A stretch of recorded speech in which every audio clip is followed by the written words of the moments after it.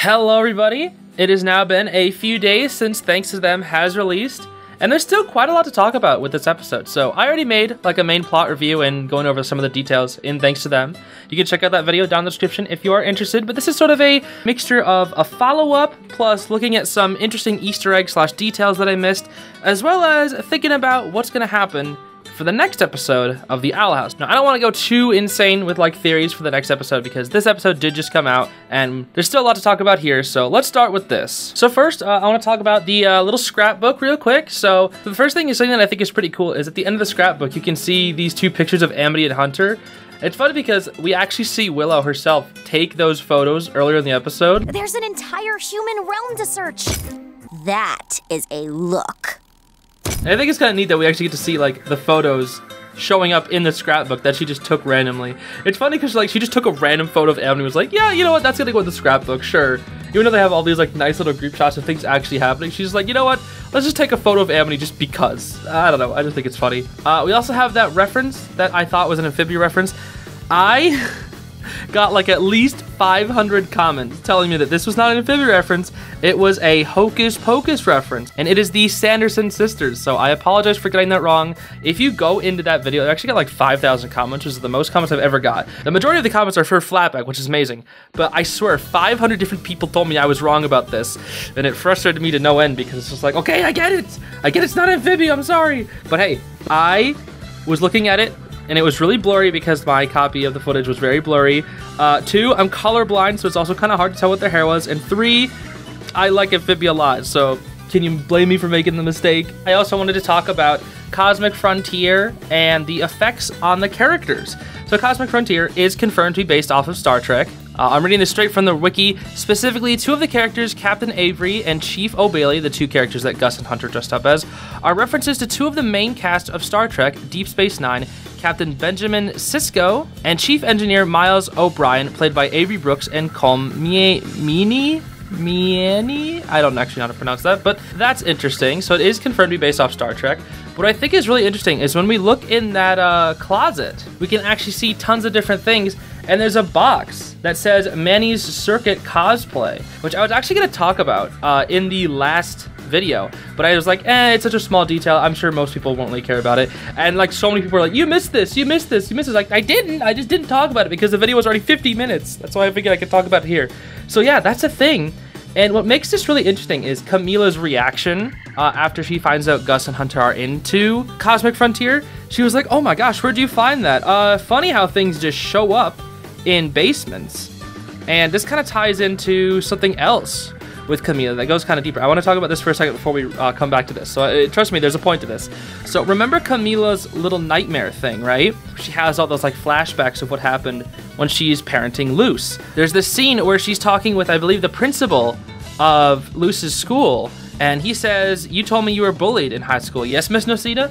Now, I think a lot of fans were asking at some point in the past if Luce had ADHD, and I think Dana mentioned that she didn't write Luce specifically with ADHD in mind, but she did consider Luce to be neurodivergent when she was first writing her. So if Luce is neurodivergent and she has all of these struggles that come with that, it can definitely make learning and her school environment very difficult to sort of fit in socially. And since she's acting out all the time, the school wants to put a label on that because people are so quick to put labels on things. So instead of Luce acting out because she's just different from everybody else, instead they're labeling her as a problem child. And since Camila was bullied in high school, it kind of makes me think maybe Camila was also potentially neurodivergent, or she was similar to Luce, being sort of nerdy throughout middle school and high school. And when she was bullied and labels were put on her in the past, she decided to sort of suppress that side of her. Because when Hunter and Gus bring up the fact that there are Cosmic Frontier books and merch all in her basement, maybe she's like, uh-oh, you didn't find those, right? I have to remain socially acceptable because the social norm is that I'm not supposed to be a big fan of geeky fun stuff. Now, of course, that is not confirmed or anything. All that stuff could just be Manny's, which is Luce's father, who's now passed away. And maybe it's also because she hid that kind of stuff because it brought her grief, thinking about all the good times with her husband. But I'm inclined to believe that maybe she was also into it, partially because there's a wig at the top that looks like a woman's wig for like a female character. And that makes me think maybe she also dressed up from time to time with Manny and maybe went to these Comic-Con or whatever it says, Galaxy Cons with him. And if she was bullied in the past for enjoying these things, perhaps the effects of the bullying still stick with her. And instead of facing up to the bully, she instead just sort of repressed her interests and kept them hidden. And that's what Luce doesn't really do. Maybe that's how Camila was able to get through high school, where she suppressed her interests and didn't really talk about the nerdy things she was into. Whereas with Luce, doesn't really do that. She's very open about the things she enjoys. I don't know. I just thought talking about that was really interesting. So that's sort of done with the Cosmic Frontier stuff. There's also some really nice stuff in Camila's room where we see her having like parenting LGBTQ plus stuff. We can see like different photos in her room with like V and Luce. It's very cute. And there's even like photos with Manny and Luce, and there's another box that has Manny's stuff on it. You know, they added so much to just like the backgrounds of this. So like some stuff in the backgrounds we have in the magic shop, there's the Hexus Hold'em cards are in there. They also have Earthbound, Night in the Woods, and Little Witch Academia references on the wall there with costumes for each main character, which is pretty interesting. Obviously, the scrapbook had that Hocus Pocus thing. In the veterinarian clinic, we could see like a little Hop Pop poster, and Luce was also drawing like a photorealistic Polly, which I thought was really interesting. When we get like an overview shot of like the Halloween theme, we can actually see Jacob walking around, which is pretty interesting. We could even see a Grime costume when Jacob actually like comes in from the crowd. There's a Grime costume off to the left side. And Luce's old video diaries, she wears a Mario shirt in one of them. There's also a Soul Eater poster in the background. There's a couple other posters back there too, but I'm not entirely sure what they're supposed to represent. That Nintendo Switch that I mentioned in the last video, apparently that's specifically the Splatoon 2 bundle, so that means apparently Luce plays Splatoon. And there's also some more references that the wiki has. I'll see if I can find them and just put them up in editing. There's a Gravity Falls reference with Willow's shirt in the montage. I forgot to actually even mention that one. There's a Rocco's Modern Life reference. There is a Untitled Goose Game reference, a Resident Evil reference, a Mad Max reference, a Nightmare Before Christmas reference, and Spider-Man No Way Home reference. I'll see if I can put them all up on the screen as I was saying them. Next, there's a couple things that I thought was pretty interesting. When Hunter and Luce are invading the house to try and attack Belos, he says this line. All right, Belos. What's about to happen should be relatively painless, if you just do what we say. And that line is actually very familiar because if you remember, back when Hunter made his very first appearance, he said this line. Oh, criminals.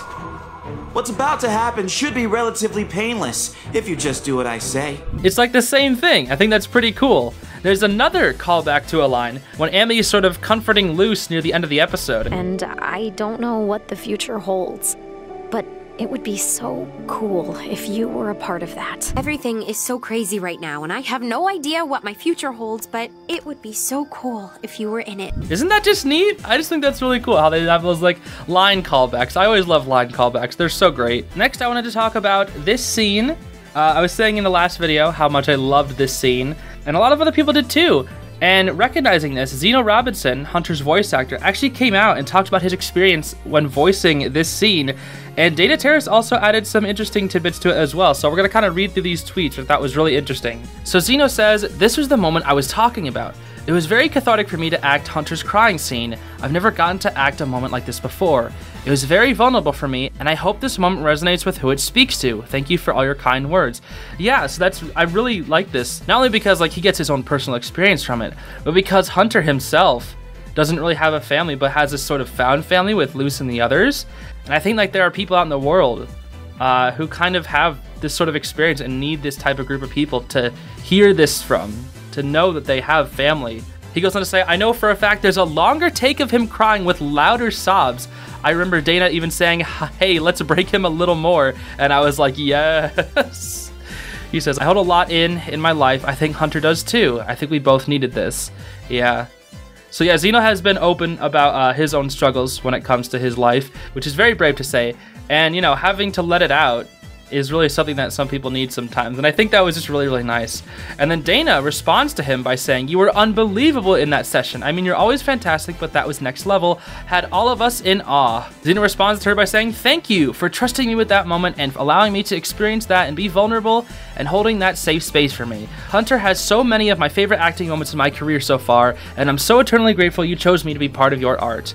So, not necessarily really related to the story, more of outside of the story, but I just thought it was something really, really interesting to share. Next up, we're going to talk about Philip and Caleb and sort of the past that we got. So in my last video, I mentioned that in this little hayride, where we hear about the history of Philip and Caleb, that we didn't really learn anything new. And that's not entirely true. A lot of the stuff that we learned was kind of what we already knew, yes, but there were some new things. So the first thing that we knew is that it was 1613 when they arrived in Connecticut, which apparently is an error because apparently Europeans didn't colonize New England until 1620. So they're like 7 years too early, but whatever, it's fine. But we can technically pinpoint what Belos's age is supposed to be then, because I'm not entirely sure what year it's supposed to be right now, but let's just say it's 2020 in the Owl House. I don't know what year it's supposed to be. Let's just say it's 2020, and let's just say Belos at 1613, let's just say he's, you know, he looks rather young. Let's just say he's 10. Let's just say he's 10. He could totally be older, but let's just say he's 10. That would mean Belos is 417 years old. That's crazy. If nothing else, it is now confirmed that Belos is over 400 years old. That's insane. I think the wiki currently says 350, but it's confirmed he's over 400 years old now.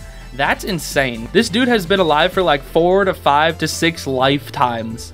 That's insane. No wonder he's gone so crazy. Okay, last thing to talk about from this episode specifically, then we'll kind of get into the theories.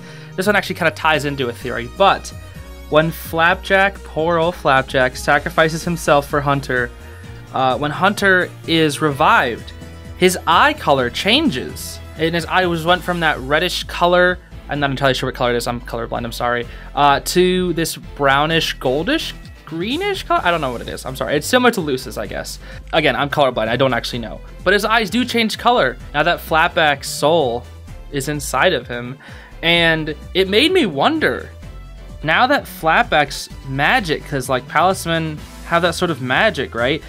Does that mean Hunter can use magic now? Like, I don't know. That was like one of the first things I thought was like, if Flapjack's inside of him specifically, could he use magic? I don't know. I mean, he doesn't have a Palisman anymore. I don't know if he'll ever get a new one. I don't think he would want to. But I'm just curious, like, do you think he could? I don't know. We'll have to see. We'll just have to see. Going further through that, I was also thinking about Hunter and his future. So in my original prediction video, I was talking about how I think Hunter would be the one to stay in the human realm. And earlier on in the episode, I actually thought this was going to happen because Gus was saying to Hunter, I've never seen you so happy. And Hunter did look very happy, probably because he finally just has a safe space to be, finally, and has a group of friends. And that was making me think, early in the episode, maybe he'd want to stay in the human realm. And I thought he would become a teacher, because I just think that would very much fit his character, considering he just loves learning, and he seems very smart. And I think like being a teacher, I don't know, I don't really know how to explain it, but I feel like it would really fit his character, where he could guide young people who were like maybe lost on the wrong path, sort of like him, and he could put them on the right path. I just think something like that would be interesting, especially since he's just very brilliant. But when he was under control from Belos and he was making his wishes known, he kept saying that he wanted to go to Hexside, be a regular student, just play flyer derby with his friends. I was like, okay, well, he does want to go back to the Boiling Isles and probably stay there. So maybe, you know, if he doesn't become a teacher on the human realm, which I kind of really wanted him to be in my original prediction, if he goes back to the Boiling Isles and stays there, he could potentially become a teacher at Hexside. You never know. Going back into the hayride thing, we find out that Philip and Caleb are orphans. They tried to fit in with their town because apparently they didn't fit into the town when they first got there. Makes me wonder what happened to their parents. How did they die? Were they convicted of being witches? Maybe. I don't know. But there's Evelyn, right? And we already talked about Evelyn, how she's probably an ancestor of Ida, and what the whole Flapjack situation is when Belos kills Flapjack and says, "Goodbye, Evelyn."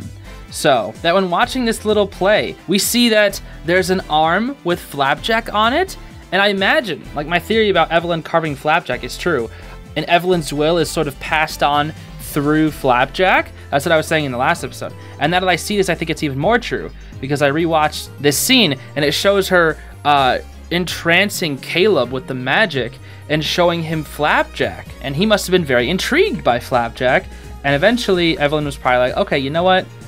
You can have Flapjack, this is your Palisman now. It is also revealed that they used a secret code to travel between worlds.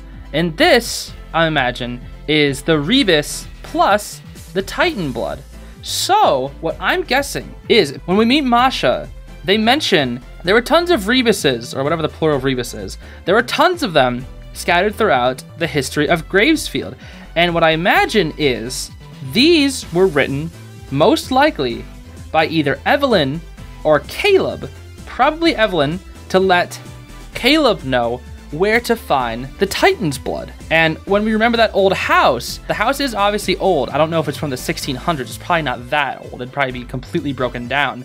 It's 400 years. But the rebus was hidden underneath the building, and Flapjack knew where it was. So if Flapjack was carved by Evelyn, and Flapjack knew all of this, that means that Flapjack was able to find the rebuses, and Caleb used Flapjack to help find the rebuses. He would solve the puzzles, get the Titan's blood, and head to the Boiling Isles to meet up with Evelyn. And now that we know this, I want to retake a look at the paintings from Hollow Mine. We can see that he's being brought into another world with this magic. So this photo was very interesting at the time, because what I had thought was the two brothers are going on an adventure, and they fell in, and they somehow got trapped in the Boiling Isles.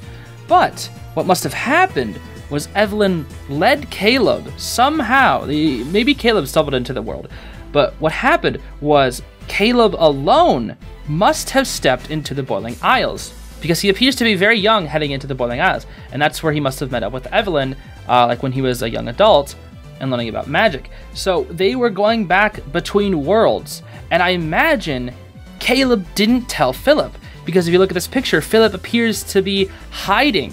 He must have been spying on his brother while he was going to these other worlds, traveling in between them, despite being a witch hunter. So what I imagine happened was years passed after he kept finding Caleb going to this other world, so Philip decides to go to the Boiling Isles to chase down his brother. And then once he finds out that he is living amongst them, he probably feels betrayed and then kills him. It's either that or Caleb is defending Evelyn, but I imagine it's either one of the two. Probably the former, knowing Philip. I only have two more things to talk about. The final thing actually comes from this Twitter post, and they're basically talking about if Belos is able to possess skeletons and carcasses, what about the Titan itself? That was pretty interesting. So there's also this deleted scene as well, where we can see the Titan rising out of the ground, which is pretty crazy. So here's the thing, right? I don't know how much evidence there is with this, because we don't really know the true extent of Belos' powers. Because when Hunter cuts his finger and touches the goop in the house, there's only a little bit of goop, right? Just the tiniest little bit of goop. But that goop allowed him to possess Hunter's entire body by entering in through his cut. And what I imagine the goop can do, it can enter in the body and consume it from the inside and grow bigger like a virus. The goop is like a virus, because Belos was that entire goo thing, right? But when he latched on in Kingstide, he was the tiniest little bit of goo, and he hops away, and he goes onto a deer, he goes onto a rabbit. But the thing is, I have a couple theories here as to why this may or may not work. The first thing that I thought was, maybe when Belos possesses an animal, he basically eats it from the inside, and then until the thing is completely destroyed, then he can no longer use it. I doubt this one. The second theory was that he was possessing the animals straight up just to eat them so that he could like regain more goo and then eventually return to his monster Belos form. I don't know about that one either. But we also see him possess straight up bones as well. So he's able to just straight up possess this like bunny thing? I don't know, some creature, and it hops away. So he can possess the skeleton of something, which is strange. I don't know why he possesses the skeleton of something. I don't know. It feels like inconsistent. We just don't know what his powers are. But when he possesses Hunter, obviously the scars on Hunter grow larger. So like, was he consuming him from the inside? Was it just him forcing himself to use his powers through Hunter's body, and that's why his body got all messed up? I don't know. But the last thing is, can he actually possess the Titan with the amount of goo that he has? And that's a good question, because if we think about how big Belos was when he possessed Hunter, he was the tiniest little goo pile.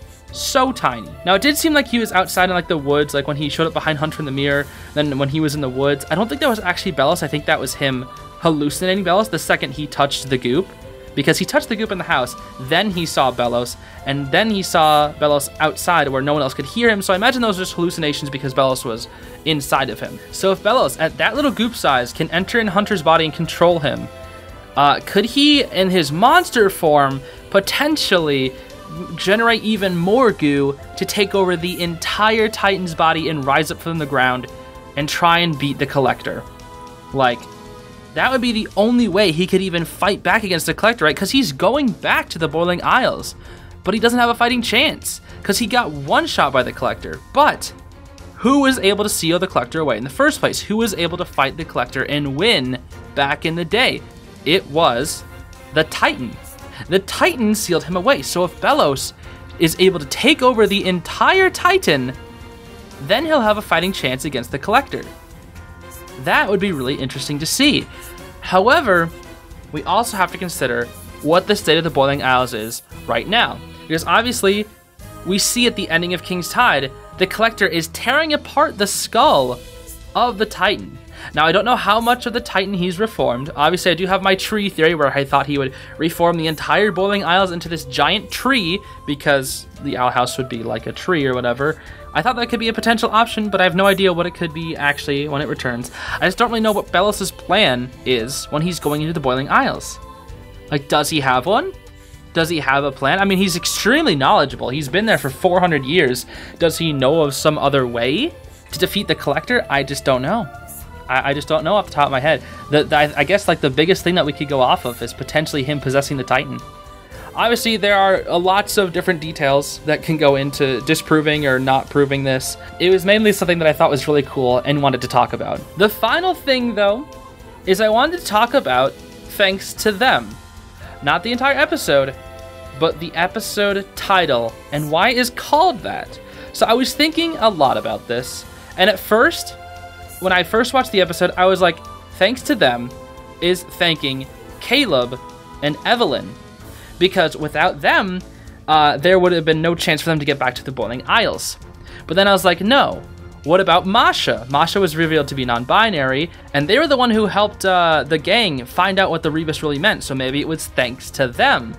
But I also was thinking it could be the entire group from Luce's perspective, because, you know, it makes sense that a lot of the Owl House is from Luce's perspective. She's the main character.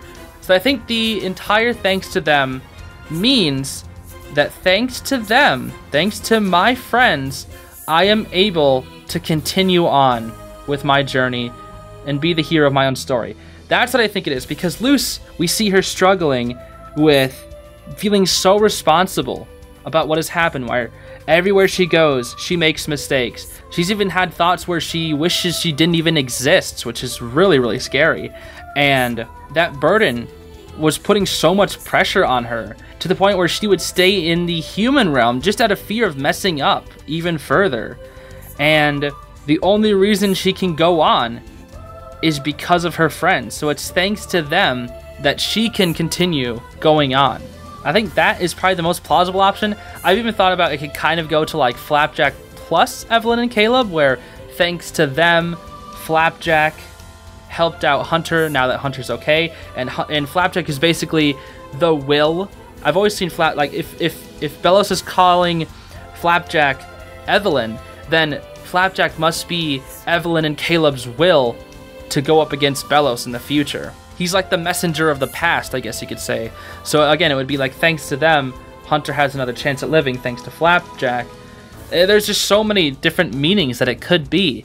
And whether it's any of those specifically, or the loose one, which is probably the most accurate, maybe it's all of them together. It really could be. It could be all of them together. Thanks to them could have a lot of different meanings. And I think that's probably the most interesting thing of it, is that it could potentially mean so many different things. And I think that's definitely like the most interesting way to interpret it, is that there is no correct interpretation. It's just many different interpretations. You could even say thanks to them being the Collector, we're in this mess now. So I don't know. There's definitely a lot of theories that you could go into that. But yeah, let me know what you think. I just wanted to talk more about this episode because it was just so freaking good. I'll be having some more Owl House content coming out soon, so I hope you enjoy that. We'll even have some fun events and maybe some collabs coming in the future, so look forward to that. And thanks so much for watching, everybody. I'll see you all later. Bye-bye.